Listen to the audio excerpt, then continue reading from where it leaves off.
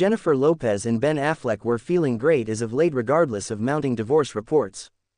Welcome viewers to my channel. Please subscribe, like my video and turn on notifications so you don't miss our next update. Sylvester imparted on Today to Hoda and Jenna Monday that he got a brief look at the couple at supper 14 days prior, and thought they appeared all good. On daytime television, how do I say this? They appeared as though they actually are getting a charge out of each other, he told Hoda and Jenna Shrubbery Hager.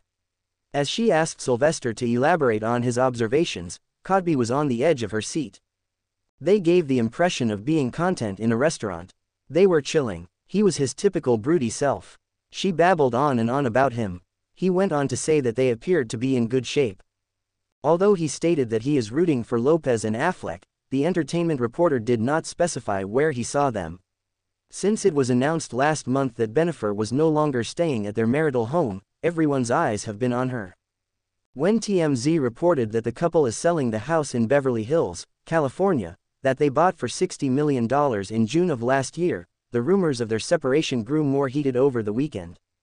Possibly purchasers have been visiting the rambling property, which is presently going for around $65 million for the beyond couple of weeks. However, nobody has gotten it yet, as per the Power source. Page 6 exclusively learned from a source that Affleck had come to his senses regarding Lopez, whom he wed in Las Vegas in July 2022. He would divorce on the grounds of temporary insanity if it were possible. He's come to his senses now and understands there is just no way this is going to work, the insider shared last month.